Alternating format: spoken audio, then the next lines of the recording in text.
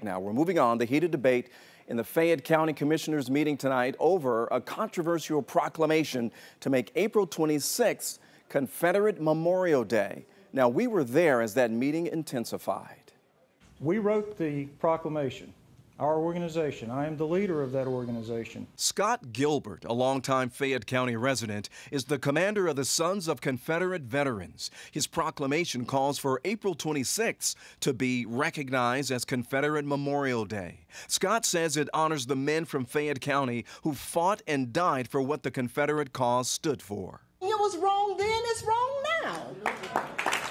In this standing room only meeting, Gilbert and the county commissioners are getting an earful. But I would ask the folks in the audience to please, to be fair and to be open-minded to us as well. We are all part of the same community that everybody else here is part of. I know that there's some spirited comments that'll be made, but let's keep it professional. I thought I should show support for the proclamation. There's a lot of passion for, but mainly against, the proclamation.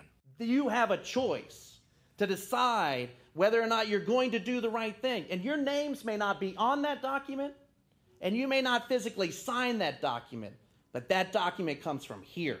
Why do we have all of these people down here asking you, elected leaders, to do the right thing? We will not stand for this type of proclamation. And hours before the meeting, community leaders stood outside county offices making their voices heard too. And then after several hours of heated public comment, the sound of cheering and applause filled the room when the Sons of Confederate Veterans did an about-face and rescinded their proclamation.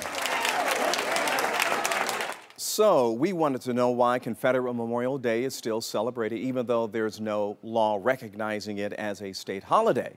Well, the answer why, we have to go all the way back to 1984. That's when the General Assembly changed the law on public holidays. Lawmakers effectively dropped the names of all the state holidays from the Georgia Code. So the state's controversial Confederate holidays were technically nameless, but the dates were still recognized. In addition to dropping the name, the law required the governor to issue an executive proclamation each year, choosing one day to celebrate what was formerly General Lee's birthday, Jefferson Davis's birthday, or Confederate Memorial Day.